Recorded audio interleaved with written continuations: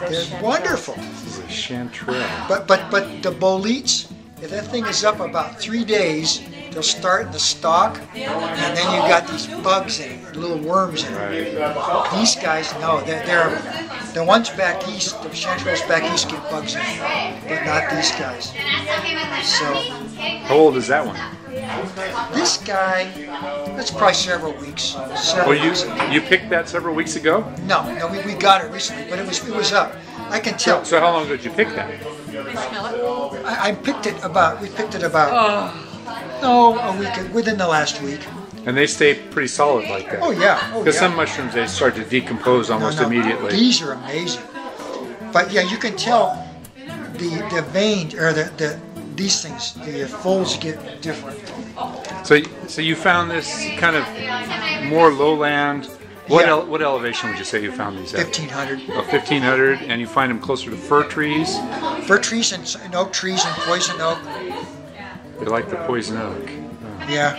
They're always kind of that yellow color. Now look at this nice yellow. This is a stronger. This is a nice yellow. This is a younger mushroom. These are so good. They're nice. Craig made that mushroom soup out of this. Oh, that was some of the best soup I've ever had in my life. But when you cook them, this guy, Joseph Schultz, the guy at India Joe's restaurant, he cooked them for the Fungus Federation for the So anyway, he was cooking them for as a demo. He makes them scream. He has this wok. This is what you're supposed to do. You're supposed to cook them. When you move them around in there to stir them around, they squeak because when they're hot, you turn the burner up all the way hot. He doesn't use any oil at all, and they release a lot of water. Like this will all it'll release water, and then it gets all a whole bunch of water. Yeah, and then but you have them chopped up, and you cook them down till all the water's gone. It all goes back in the mushroom again. And then when you're all done, there's no water left. Do you cook them for a long time? No. Like about 2 minutes? 3 minutes? 10 minutes. 10 minutes. That's a long time. But you have it up all the way. Well, you got to cook all the water out.